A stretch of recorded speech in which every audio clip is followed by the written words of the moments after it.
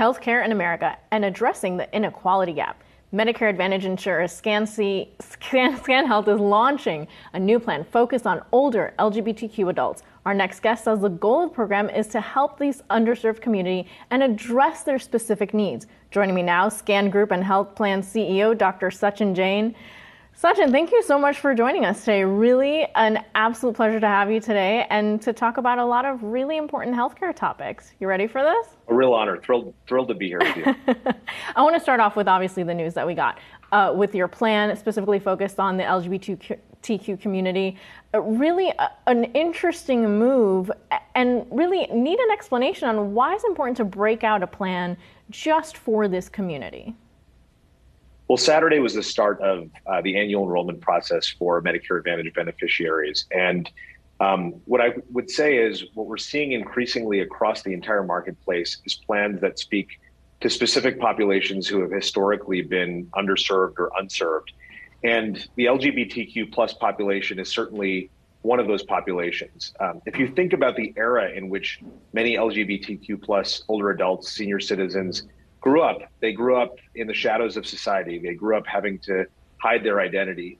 And times are different in 2022. And we want to make sure that part of what we're doing as an organization is being inclusive of all older adults.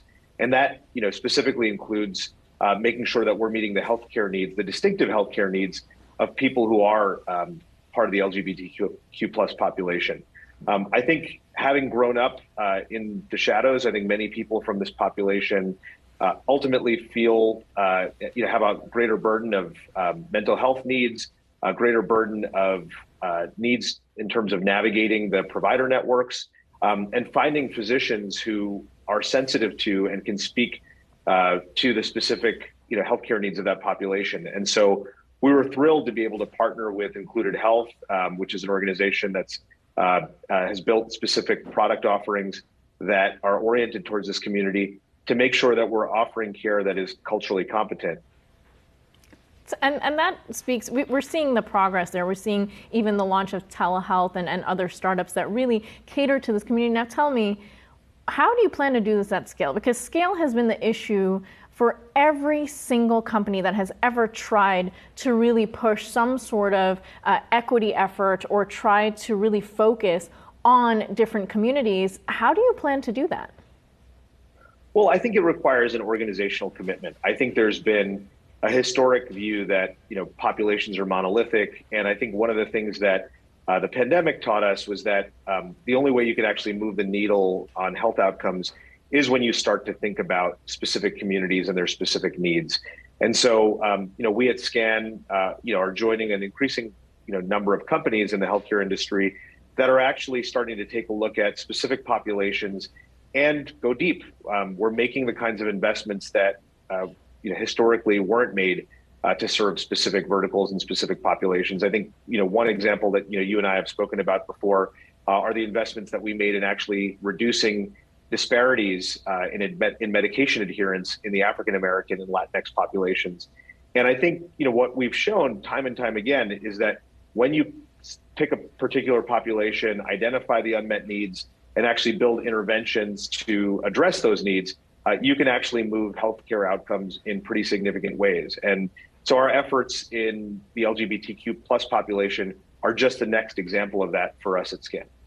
So when we're talking about how you plan to go about doing that and scaling that up, we've talked about, for example, the shortfalls that the overall healthcare system has and misaligned incentives. And that's some of the reasons behind no other large-scale company pursuing this. And for those who don't know, you've had the experience across the board in healthcare, in government, in insurance, and in other healthcare settings. So you really have seen behind the scenes. What would you say is the reason why we're not seeing more of these kinds of efforts? Honestly, I would say it's leadership, Anjalee. We've got organizations that have historically not necessarily given priority to these topics. You see a lot of talk coming from across the healthcare industries, entities that are, saying that they believe in health equity, saying that they believe in disparities reductions. But when you actually look at the real investments that they're making, they're small and they're insignificant in the context of the broader challenges we face as a society. And so, my view is that, while there's a lot of rhetoric that's being devoted to serving, underserved populations, the true investments that are being made are actually quite limited. And so I think when I think of solving these problems, I think where it needs to start from is ultimately leadership and more organizations making real commitments as opposed to just the window dressing that we've tended to see.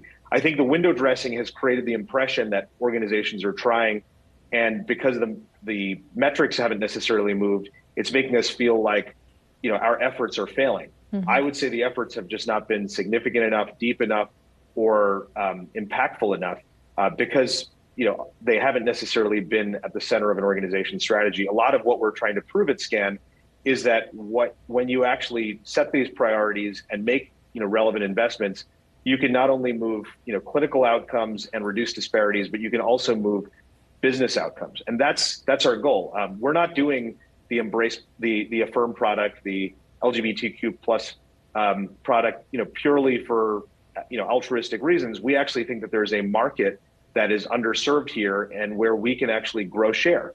And so I think that there's this interesting moment in time when there's an alignment of business interests as well as doing the right thing from a social justice perspective. And to that point, I mean, insurance has been largely the key factor that's been missing because there are a lot of cash options for those in the community. Now, talk to me about the blame game, because I know that's something you've also talked a lot about. And we know that right now, especially with what we saw with the Inflation Reduction Act and just generally, largely speaking, a lot to do with how healthcare functions.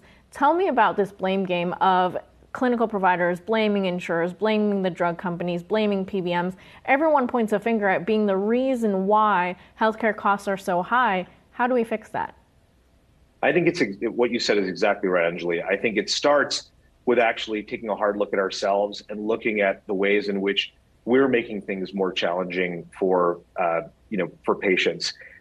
It is very easy to point at drug companies and say that they're gouging patients. It's easy to look at hospitals and saying they're engaging in predatory practices. It's easy to say that about physicians. It's easy to say that about insurance companies.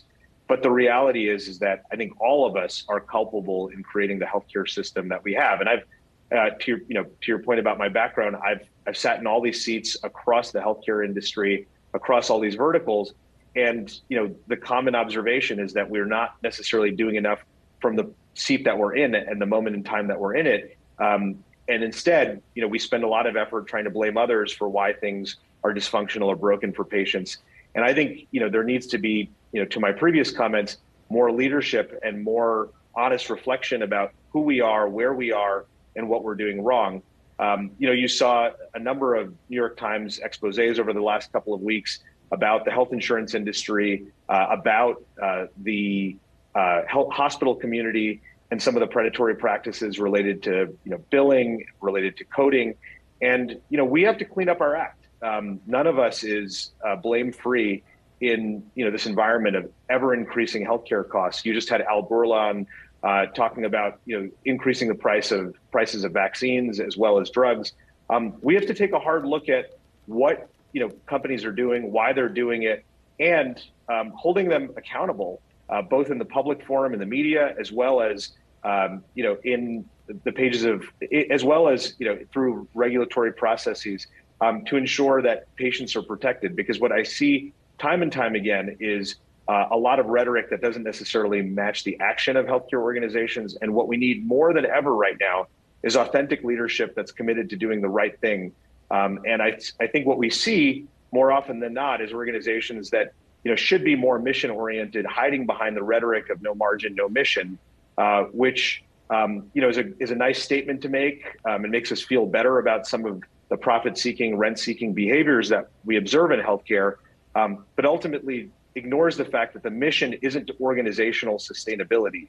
The mission is serving the community and keeping people healthier. And again, I think we've gotten confused over the last number of decades, and healthcare has evolved into this new normal where every sector of healthcare is trying to extract as much as it can. And it's frankly unsustainable and it's unethical. Well, I wish we could dig in further to solve all the healthcare problems today, but we'll leave it there. Sachin Jain, Scan Group CEO, thank you again for joining us at today's Market Summit. Thank you so much, Anjalee. Great to be with you.